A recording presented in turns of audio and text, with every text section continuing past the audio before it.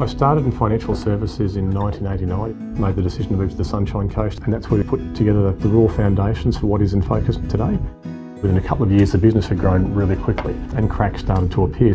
Our vision was to grow a business this size, and here we are with one office, and we can't even get it right here. What the heck are we doing wrong? We pulled everything apart and started from scratch and worked through every process, what we needed to do to make sure that we could provide advice the same way consistently every single time. We needed a great IT system to bring it all together. So that's when we started another component in the business called Platform Plus. Everybody in the business had crystal clarity about their job roles, where they fitted in and what they needed to do. Gaps closed. We grew very quickly because we had now the tool which allowed us to replicate what we were doing. What I love about mentors is that they stop me from making mistakes that they've made. What I want to pass on is to stop them making mistakes that I have.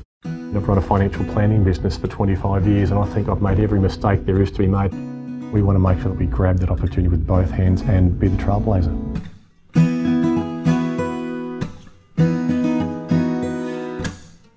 The structure of the way that we operate the business is relatively simple. We have a 3-year strategy and annual plan and then regular monthly updates according to progress.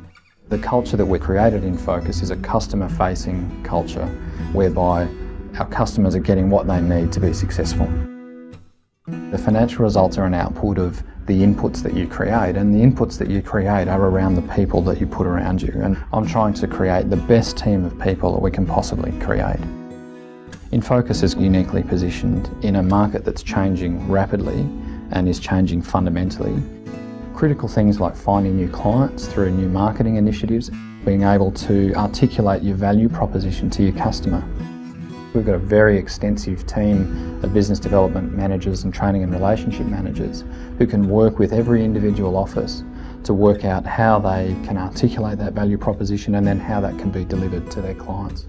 The work that we're doing around positioning INFOCUS's brand and being able to attract retail customers to that brand, which can then be made available into the INFOCUS network. The fact that we have that integrated technology solution, that's another key differentiator.